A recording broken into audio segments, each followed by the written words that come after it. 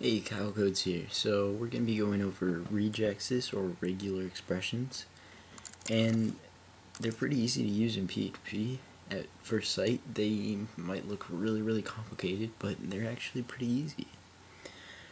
So in this tutorial, this will be part 1 of 2. This is just going to be an introduction, and I'm not going to show you how to use it with PHP in this one. That will come in the latter tutorial. So let's start off with a simple, let's just make sure that someone inputs their age correctly. So personally, I don't know that many people that are 100 years or older, and I don't know really anyone who, well, you can't have 0 digits, so we're going to have our string length be 1 to 2. Now, we want it to start and end with a number. So I'm going to put the caret or shift 6 and shift 4 for the $sign. And in between this is going to be all of our regular expression. So this means, the caret means start with, and this means end with. So I'm going to put in over here, put in 10, because 10 is a big year for those 9-year-olds. Okay, so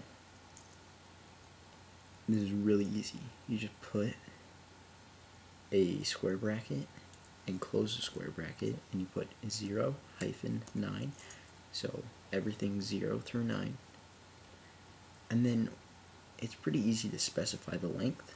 You open up a curly bracket, and if I wanted to make it be one or more in length, I would just put a 1 comma and close the curly brace. This would mean 1 to 2.147 billion would be acceptable, because around 2.147 billion is the cutoff for 32-bit integers. Okay, so we want ours to be a max of 2 digits and a minimum of 1. So what I'm going to do is just put a 2 here. And now I'm just going to click over here. Oh, look, first match, 100. So if I put in 102 and then I click here, it's not going to match anything because it's not 2 characters, 1 or 2 characters long.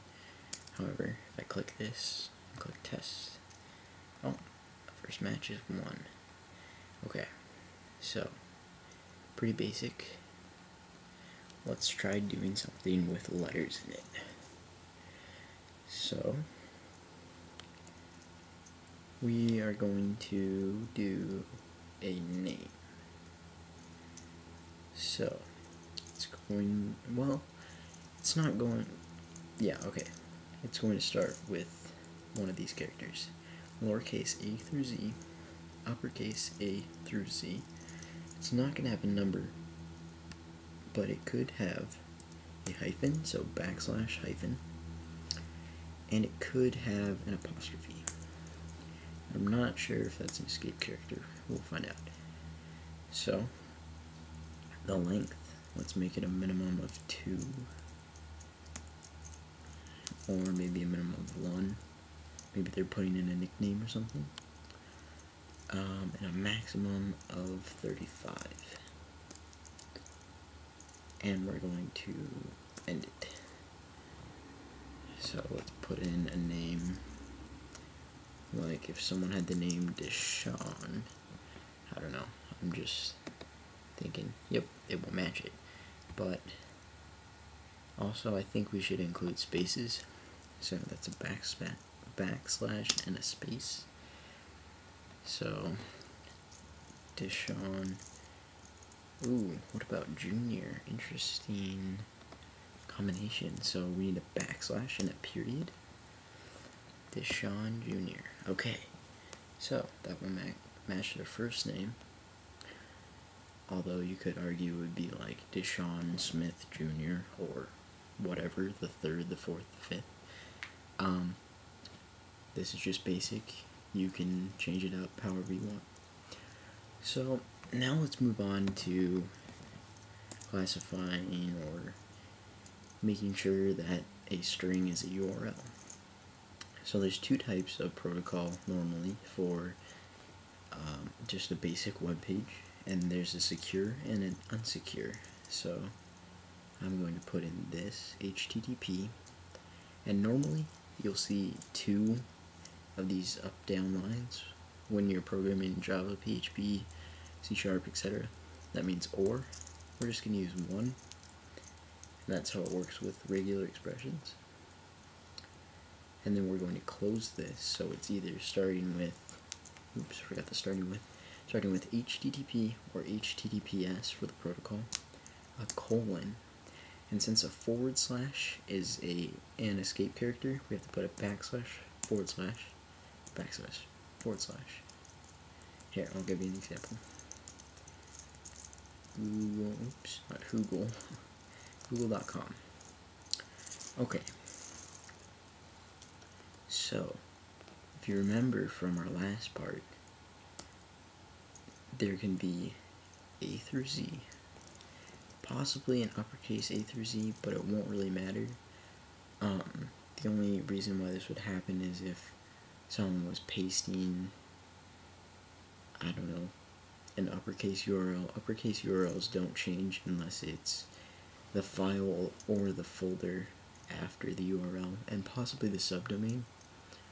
So we're just going to put this in here for now and say that it can have a period in here. It also can have the numbers 0 through 9, a period.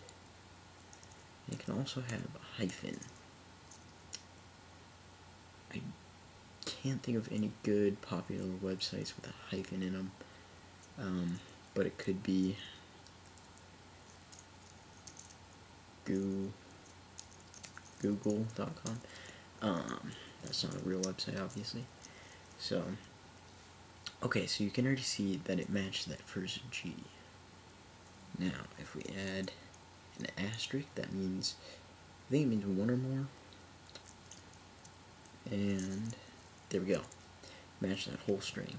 But what we want to do is we also want to match this right here, backslash, period.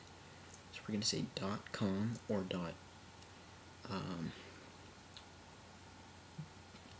.us, .net, .org.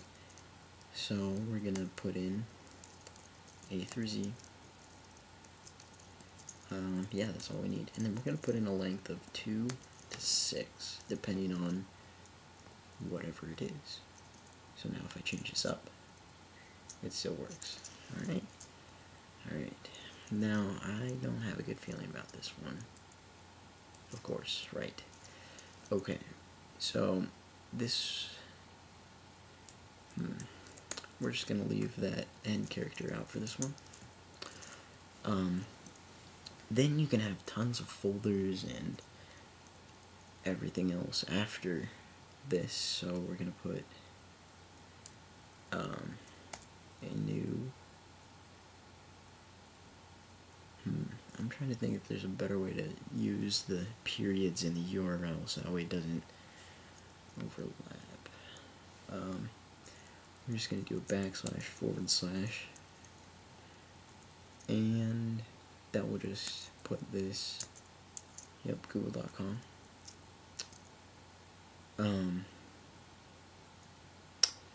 Yeah, so I'm going to put a question mark here saying that it can have it, but it isn't required. So even if I do this, it's still going to show up.